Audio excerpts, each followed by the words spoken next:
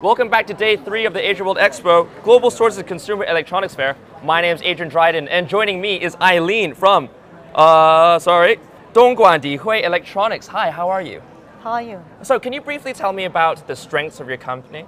Yeah, I'm from Dongguan Dihui Electronics, and we also have a Hong Kong company called Evergrande Industry Co. Limited. We have been in this field for 23 years. So we have 3 strong points. First one is professionalism.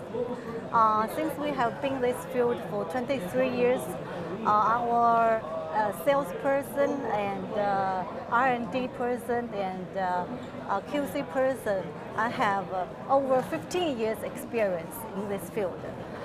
So we are not only be able to provide reliable and competitive price to our customers, but also we are a total solution provider. Second one is that efficiency. Our company work very hard. All of our team members work very hard. So we reply our customers' inquiry within 4 hours. The second one is the lead time. Our sample is very short.